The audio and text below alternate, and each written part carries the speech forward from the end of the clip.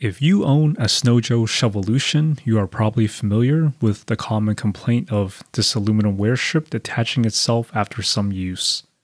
That is because they decide to press it into the blade with dimples instead of using fasteners.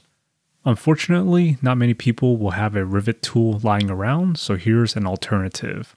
These indentations look exactly like the ones after using a punch tool, so you can use it as a guide to drill out a hole.